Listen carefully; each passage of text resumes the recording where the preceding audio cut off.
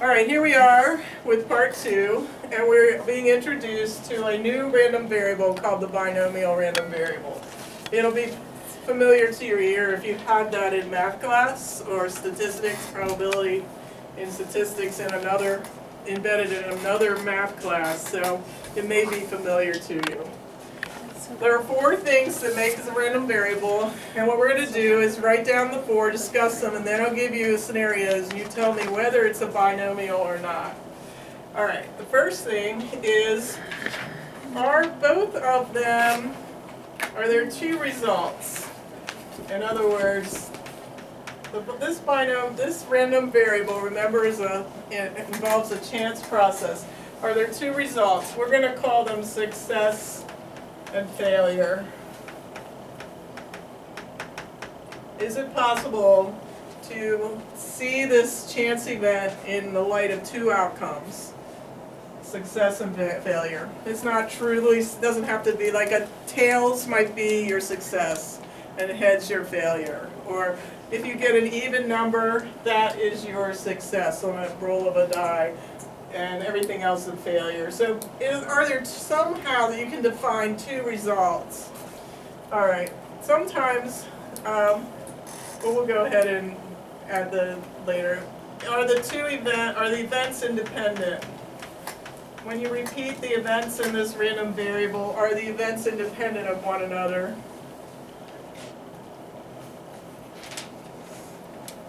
Are the number of trials in the event fixed? The number of trials are fixed. And lastly, is the probability of success for each event the same? The probability for success for each event or each repetition, each event is the same. So if you have all these, you have a binomial random variable. There's a way to memorize those. And see if I have a picture. 5 minutes. Can anyone tell me what this is? This is our old socks. What's this? Allie, what's that look like to you? I don't know. Wrong. What about you? What are these? Trash cans? No. What is this? Recycling bins. Clothing bins? Oh, he said the word. Not clothing, but Bins. bins. Okay. I didn't think Looks anyone like would donation get it. bins. All right. So Oh, you were just looking I for the said word bin. recycling bin. I didn't I get to know you what you yet. I were. didn't But she hear. was I was going going around. around the room. I didn't. I was like, You you, would've asked, got- you said for the socks. I was like, do you want me to describe the shape of them? Socks. Remember how we used socks earlier? So now we have bins. So that is actually in your book. It's not Oh. just me, everyone. So B means binary. Binary is a word that means 2. So when you see the B, you think binary, there has to be 2 results. I is independent. N is number of trials fixed. I'll say number fixed. And S, how do they get S out of that? Successes, Same. Same. success, same probability for successes. I'm not sure about that last one, but they do use S. Alright, bins. So that's supposed to help you, that word and that picture there. The bins are supposed to help you remember what a binomial random variable is. So,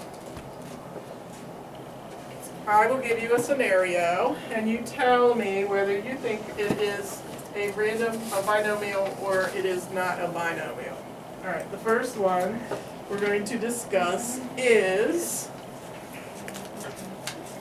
let's just do the one that you have there on your paper. So let's look at that on your handout. The first one, it says, part A, do you see where I am?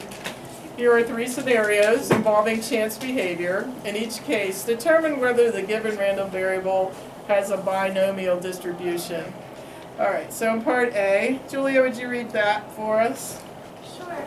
Genetics say that children receive genes from each of their parents independently. Each child of a particular pair of parents has probability 0.25 of having type O blood. Suppose these parents have 5 children. Let X, the number of children, the number of children with type O blood. That's it? For A? Yeah. Yeah. Okay. All right, look over your bins and see if you think that that meets the requirements to be a binomial random variable. See what you think there. Miss Pat, I'll show them the thing.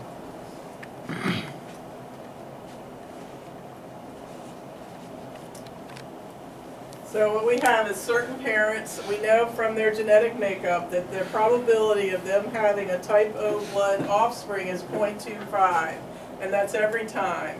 So suppose these parents have 5 children, let X be the number of children with type O blood. So the X might be 0, it might be 1, it might be 2, it might be 3, it might be 4, it might be all 5. So that's the random variable that we're thinking about.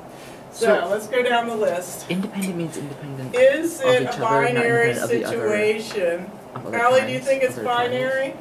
Yes. Yeah, it's either they are O or they aren't. So do you see what that means by binary? Can you define this problem as a success and a Because failure? well, it would be kind of So redundant if it we're was going to other triangles, say 'cause it's an the O same type probability O for each is a triangle. success. So it passes. Check it off. Are they independent of one another? It doesn't say, it does say independent. So that's probably not true, but I'm going to say it is. Maybe it is. I don't know my genetics well enough to say, but they said it was independent. Is the number of trials fixed? Yes, there Well, are how many, 5 Allie? children. 5 children. They're not saying we're going to have children until we have a type O. It's not like that. They're saying we're having 5. So the total is fixed. Is there same probability for each birth to have 5 this, children. have a type O child? It is 0.25 for each birth, so it is the same. So, binary? Indeed. Yes. All right. Yay. All right, Elena reads part B. Okay. Never mind. All right. There's no assignment tonight, Thank so we will pick this up on Monday and continue our fascinating discussion on the binary Oh, random variable. yay. Oh, hi Brandon. Don't forget what bins Hi means. Brandon. Hi Brandon. That's what I used to. Oh, now I have to carry 2 drinks in my boat. Yeah. You can go make 2 trips.